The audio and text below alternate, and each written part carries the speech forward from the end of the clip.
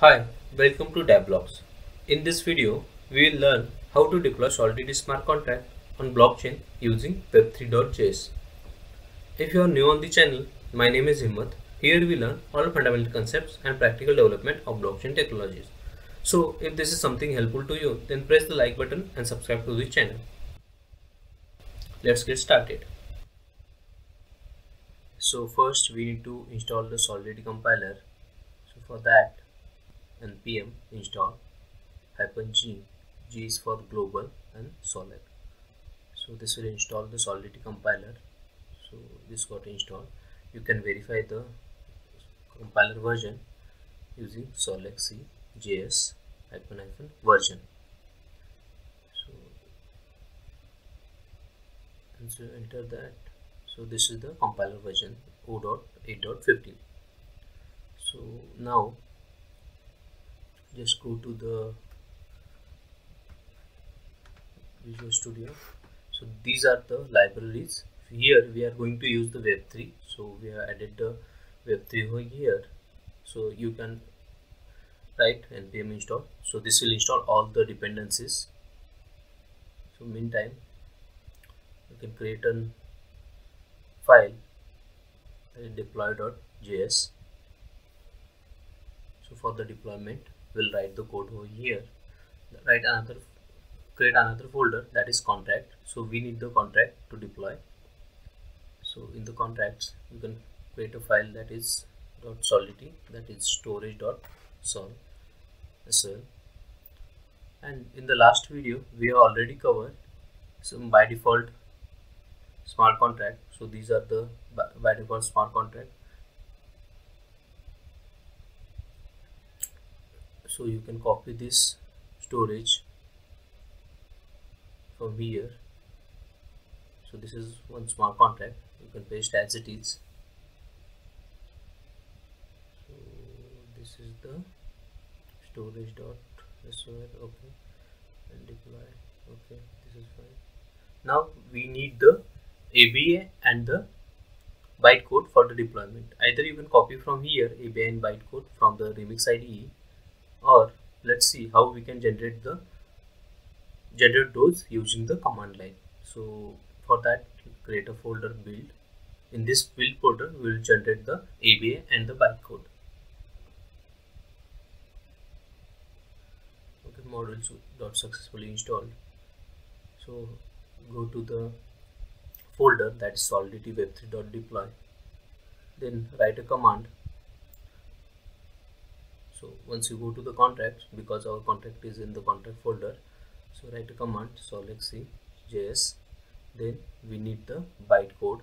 So for that, -bin, and then the contract file name storage.sol, and we need the output in the build. So -o, then build. So this will generate the bytecode in the build folder. So bytecode for the solidity storage. So if you see there, this is the bytecode object. So this is successfully generated.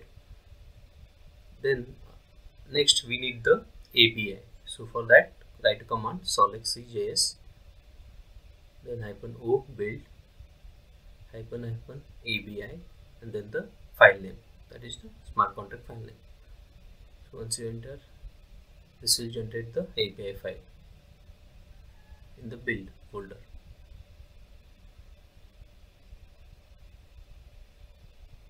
Okay, so this is successfully generated. You can just check this is the API file in the JSON format. So now go to the deploy. So we need to read those files API and bin. So just write constant fs equal to require fs, that is file system.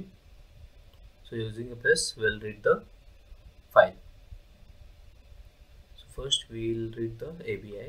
So constant ABI equal to fs dot read files in sync, file sync. Okay, then here we need to pass the path for that file.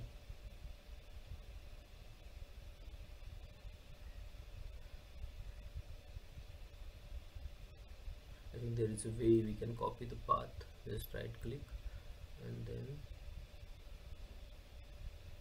copy relative path, okay, and just paste it, okay. You can write this is the ABI that just, and you can print the, let's print and see ABI, okay. So let's print the, convert to the .to string and print it, okay. That is the JSON format. So node deploy.js.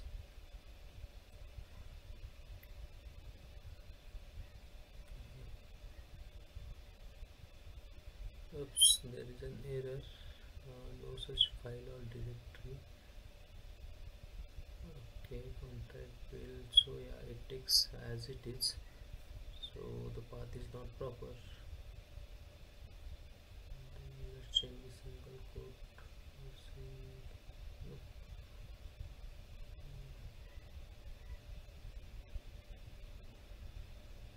Should be the issue. Okay, this should be the backward slash, not the forward slash, okay. Just save this file and run it. Node reply. See, this is the ABI file and this is in JSON, so we need to convert that to the JSON format. So instead of to string, that should be in JSON. So just remove this to string, then here write JSON dot pass. So this will convert to the JSON format. Okay, save this file and run one more time. So this is the JSON format. Okay, this fine. We need the bytecode. So write constant bytecode. Let's remove this console. Bytecode equal to fs dot read file sync. Then provide that bin file path. Just copy this, right click, copy relative path and paste it here and change the slash. So this will give us the bytecode, and this is the bytecode object for the, so we need to convert that to the to string. So okay, that's fine. Now we have the ABI and the bytecode. So this is required to deploy the contract. So let's create the web3 connection, constant web3. So first we need to import that constant web3 equal to require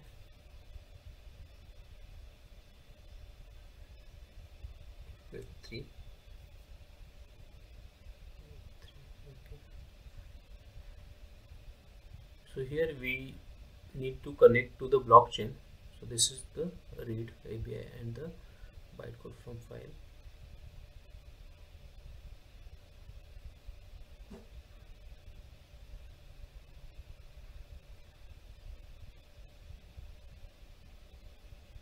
And this is creating web3 connection.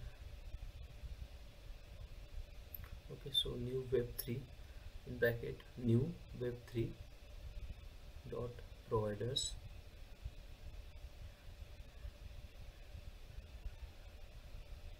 dot http provider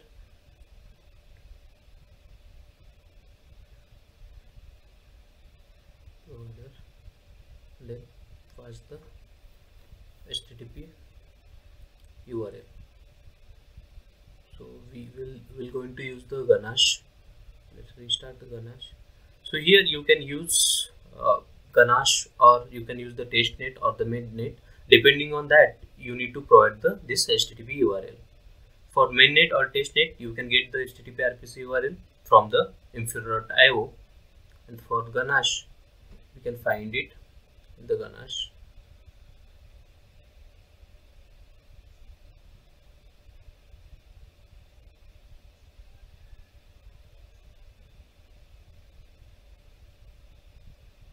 So this is the RPC server. So you can copy this URL and paste it here. So this will connect this application or this JS file to the ganache blockchain. So let's write a function, async function deploy. So this function is to deploy the smart contract and call this function deploy from here. Okay. Now this is the deployment function.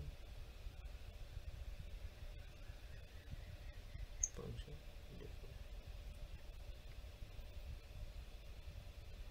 Okay. Now we need to create a contract. So constant contract equal to new web3 dot eth dot contract.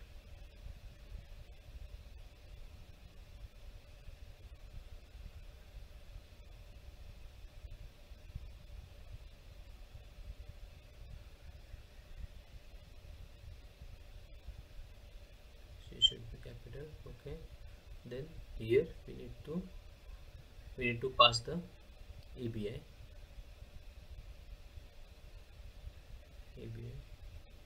Just try and print this contract console.log contract. Okay, save this file and write node in deploy.js.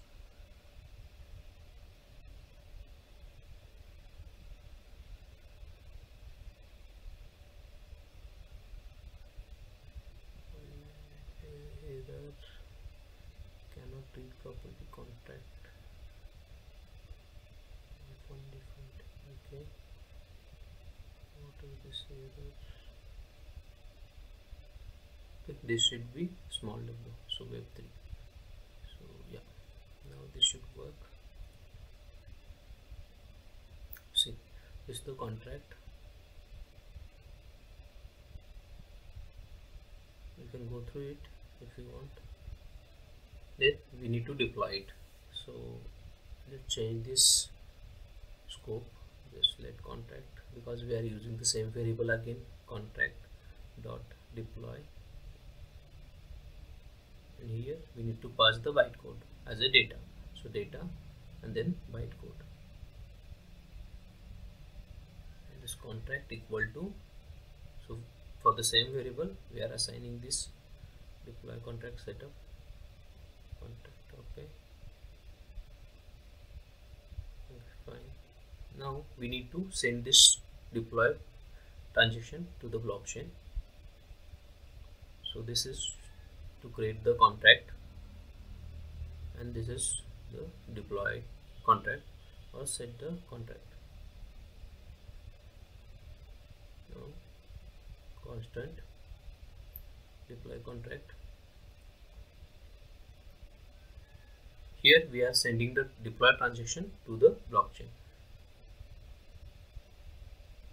This is the set deploy contract. Okay, and deploy contract. This is the actual contract deployment. So deploy contract of the send transaction.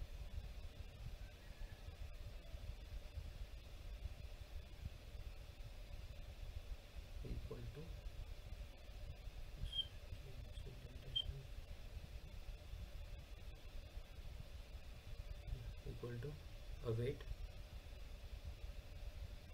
contract dot send, and in this you need to pass the two parameters. One is from address, that is the from vault address,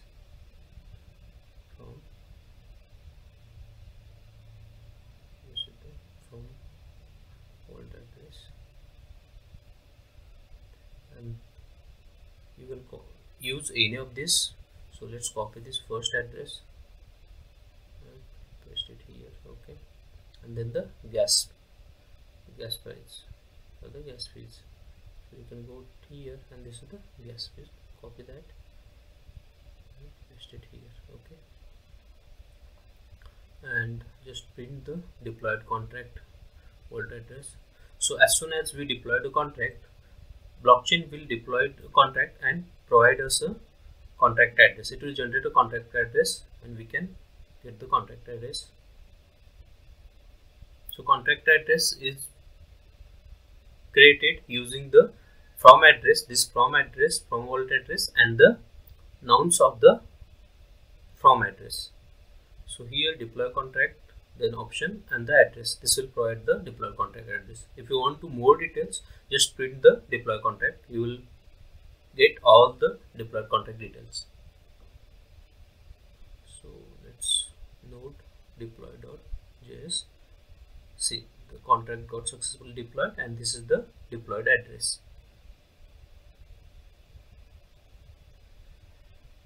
Just go to the ganache, check the transaction. This is the contract creation transaction, and this is the deployed contract address. You can verify.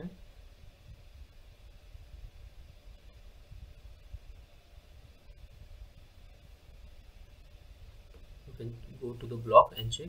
There is one block added with the contract creation transaction, and this is the one transaction for the first address.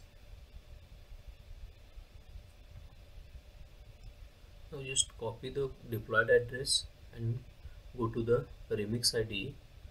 So if you go to the deploy and run, there is this first connect to the ganache provider, and there is one option. You can enter the address and click on add address. So you will find here all the functions from that contract. So we have the store and retrieve. Let's try and store some value. Store, so 10. So you can find the transaction here. This is second block added, and this is the transaction. So we have connected this remix ID to the ganache, and from there we are accessing the contract. So similarly, you can also write your front-end application to access any of your smart contract. We have covered, that is web3.js and ethers.js, how we can connect to the smart contract and run the functions. So this is how you can deploy your smart contract using web3.js. And for the mainnet and testnet, you just need to change the HTTP provider URL. In the next video, we'll see how we can deploy the smart contract using the ethers.js. Thank you for watching the video. Please like and subscribe to the channel, and I will see you in the next video.